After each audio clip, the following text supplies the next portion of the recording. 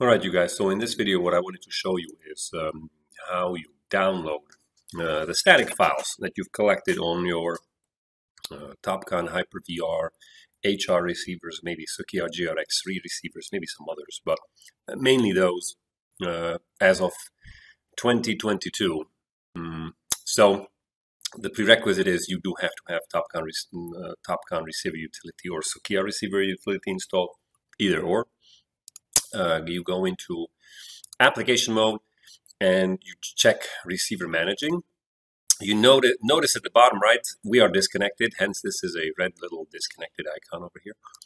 To connect, if you're using the supplied USB cable, which is plugged into your computer, and then you have the USB cable plugged into the micro USB port on the receiver itself, it is counterintuitive. You would think that it would be something that you're using USB here as far as connection parameters, but no, you are going to be using a serial port, and that serial port is going to be in your little triple dot over here. It's not going to be your primary serial port, but it'll always say something like Topcon Hyper-VR, Hyper-HR, or Sukia GRX receiver, and this COM number will change depending on what receiver you're using. So unfortunately, the program, if you have multiple receivers, not just one, if you only have one receiver, it'll always be the same number, typically, unless something changes. If you have multiple receivers, right, 2 or 3, this number will change. So you'll have to, every time you plug in, and I am currently, my Hyper-VR is actually on, plugged into the computer via that USB port, hence I can see that. So notice if I unplug it, and I actually unplugged it from my computer at this moment, which means if I go into the triple dot, see, it's not there. So when I plug it back in, and my little computer gave me a notification that there's something there. If I attach it, it now says COM4. I'll hit the OK button.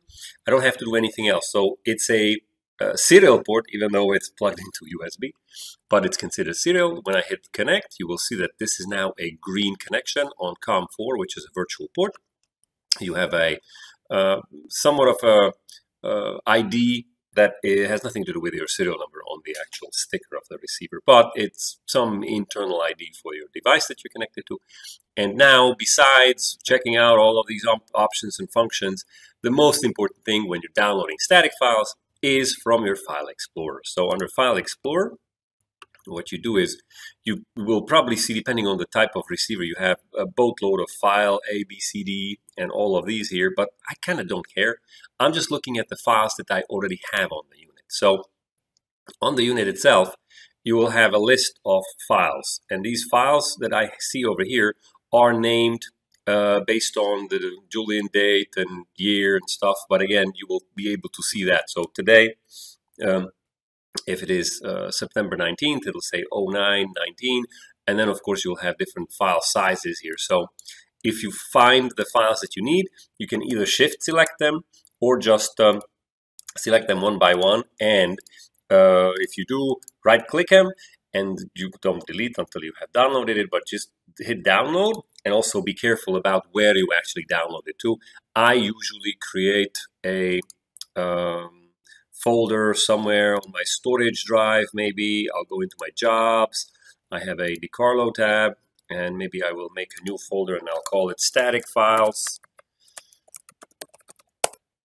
And this is again just data management, and now I can go and download this one too. Again, you can do this in a one-step process. I'll go back into my storage, it's already there, so hopefully a static file, so it'll download it. I can do it by holding shift button and just selecting the last file that I want, and again right clicking and just hitting download.